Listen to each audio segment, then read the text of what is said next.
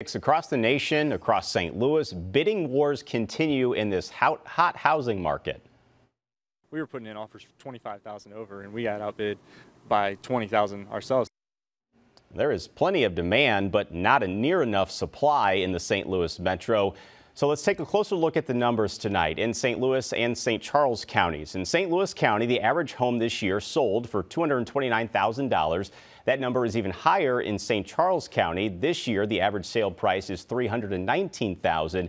In this competitive market, some buyers are camping out for days to snag a home in a new development. This is between O'Fallon and Lake St. Louis. News 4's Alex Gall is live there tonight. Alex?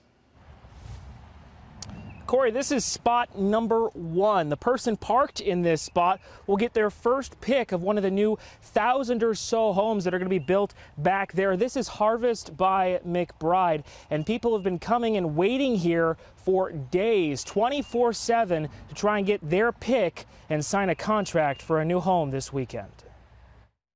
This is crazy. But I mean, this is what you got to do nowadays. Dale Lynn has been waiting here since Monday morning. Not for himself, but for his daughter, who is currently working full-time. It's a seller's market. That's the only reason you get people out here doing what they're doing to buy a house. Nearly 1,000 homes will be built at this site by McBride Homes, starting at $250,000. Sales open Saturday morning, but there are dozens already in line camping here. Sure. Passing the time playing cards and waiting for the best deals. We've been actually looking for about 2 years, but we just kind of keep signing a new lease in our apartment because we're like, we don't want anything to do with this housing market right now. Isaiah Mays and his wife Megan are first-time home buyers in their late 20s. They tell us buying in developments like this is the only affordable option that avoids stressful bidding wars. We were putting in offers for 25,000 over, and we got outbid by 20,000 ourselves.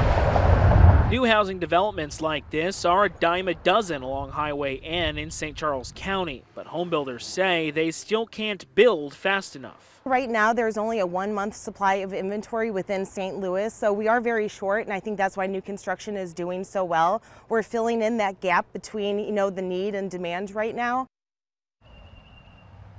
Now, developers do provide food for the campers who are all parked here and say the finished community will be focused on amenities and common spaces. There's even some food trucks scheduled in the lead up to that first home sales and closing dates starting on Saturday. Now, McBride's plans to open and start building these homes later this year. They hope to have people start moving in and close on those homes next year. We're live here in St. Charles County. Alex Gall, News 4. Another crazy scene in this hot housing market. Alex, thank you. The question